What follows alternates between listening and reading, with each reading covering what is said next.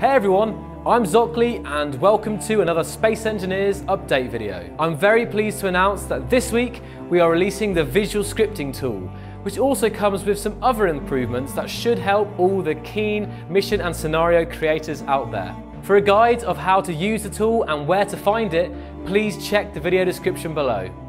There's also a short example mission to help you learn and for you to use as inspiration. We look forward to seeing what the community comes up with, and we'll be running a competition in the near future, so get designing. You may notice that the main menu is now organised differently. At the top, there is a continue game option, which will resume your last loaded world. Below that, you have a new game button, and by clicking on this, you can access the official example mission. Expect Steam Workshop support for missions and scenarios in the coming weeks. When that support comes, you'll be able to find subscribe missions in this same screen. Next up, we've added directory structure support for the load world page.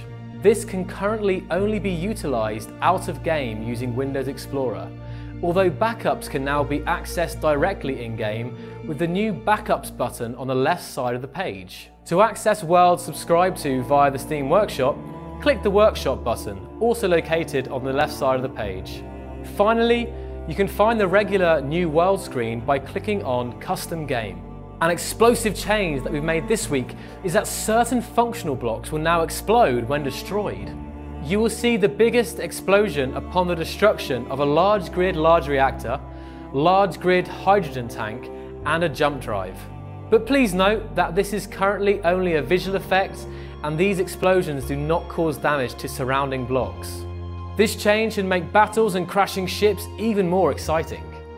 Some other improvements include a larger max voxel tool size, which can now be set to up to 100 blocks instead of 10, and the ability to select a default camera in a remote control block.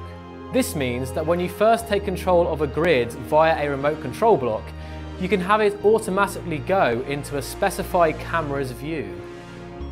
Bugs fixed this week include there being a suffocating sound in creative mode and the bottom of the passage block not having a mount point. Also, we made a number of improvements to particle effects as well as fixing some bugs involving them.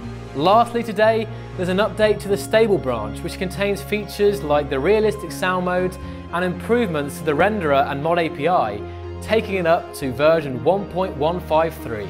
But that's all for now. For the full list of features, bug fixes and improvements going out in both the stable and the development branch, please see the link to the changelog in the description box below.